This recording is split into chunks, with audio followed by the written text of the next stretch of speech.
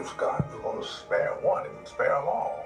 It's a great question, but life on earth is such that no one is guaranteed our today or tomorrow. Every human being walking on this earth will face death.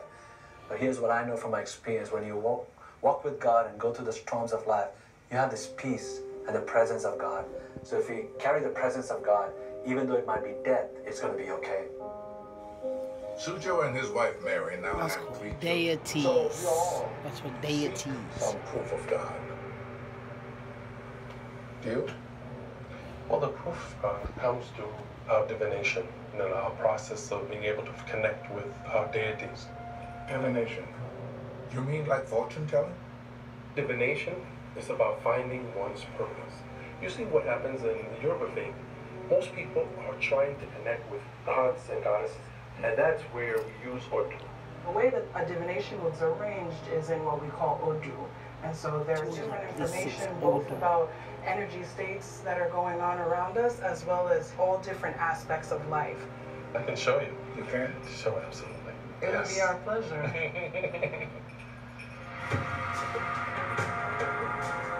Now on the burning wooden frame of the Demara. If it topples to the west, it would be a bad omen for Ethiopia. If it falls to the east, the country will prosper.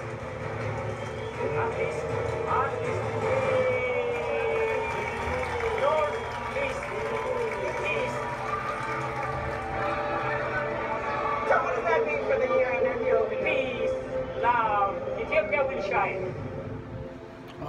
The burning of the Demara is no miraculous apparition. It's not the burning bush that Moses saw. But each year, the people of Ethiopia come together to witness this moment. And together, they feel the presence of God in that falling fire. They sense an invisible hand guiding their destiny. They assign their bodies, giving them godlike powers.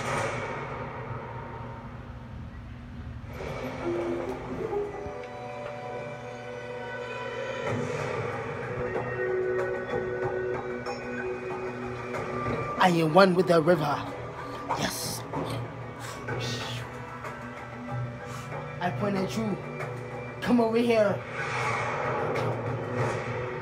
I'm curious to know whether Why you look like they look like what are you doing? finds proof of What the are you divine in his practice. Oh my goodness. Golly.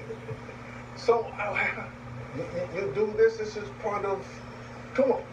Correct. This is part of Tomo, yes. But Tomo is not only this exercise. Most important, Tomo, use the power of mind. This is how you get into a state where you isolate your inner energy, your inner power. Correct. I like that idea. That there is proof of God in all of us, if we're willing to look for it.